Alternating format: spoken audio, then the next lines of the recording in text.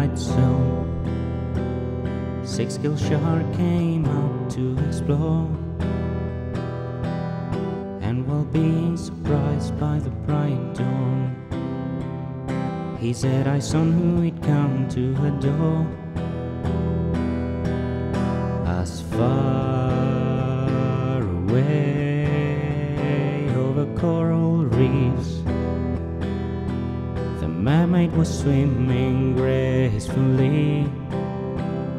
But even if there was plenty to see, he just craved to come closer hastily.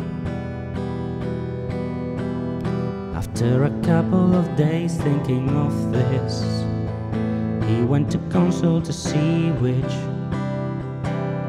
to ask her if she would just please help him find a cure for his accursed stitch.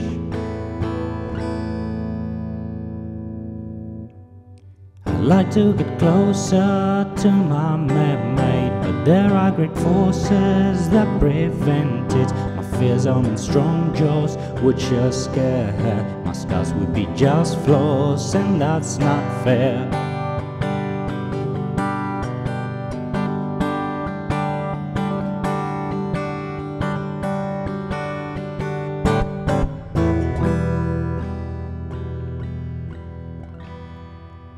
So the sea witch phrased her proposal, and oh, there was little to like. That if he really craved to get closer, as a Remora he'd have to fight, and firmly and strongly stay sticking, sharing in her highs and lows. But for some nights he would be leaving and returning deep down below, as he couldn't just keep pretending to be so much less than he was. And as the truth started coming, he would probably break her trust.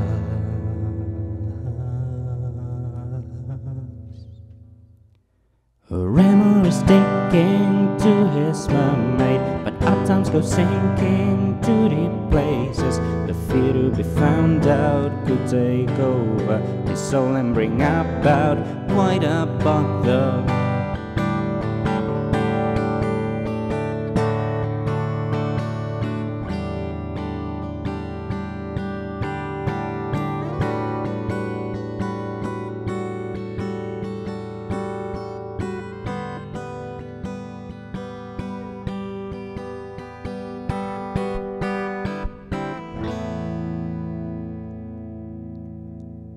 For years the Remora kept this song, listening and hiding away,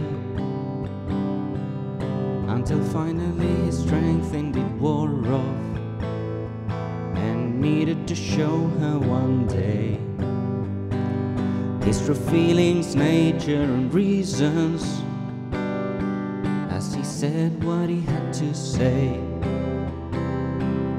And seeing her face change like the seasons, all that he could do was pray. But unable to reach a decision, away she went and told him to stay. And while alone he remembered his mission. He felt like an abandoned stray. A big shark that was far from his mermaid, alone in the bleak dark of a stone bed, with his heart and mind tense and in waiting for that nice and soft voice to stop baiting.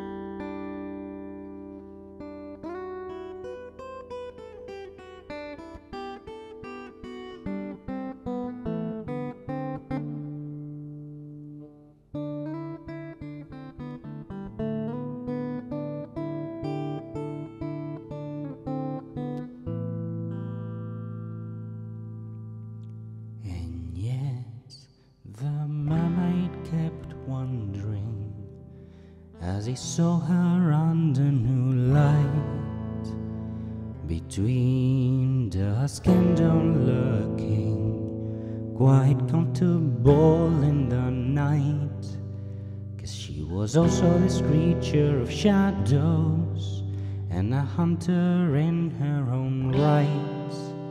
But she only stalked in the shallows, killing with a venomous bite.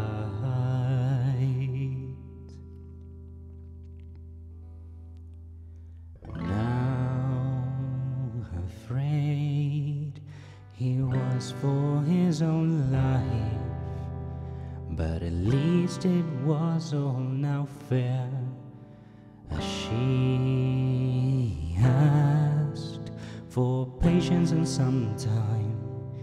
He'd do nothing but blindly stare.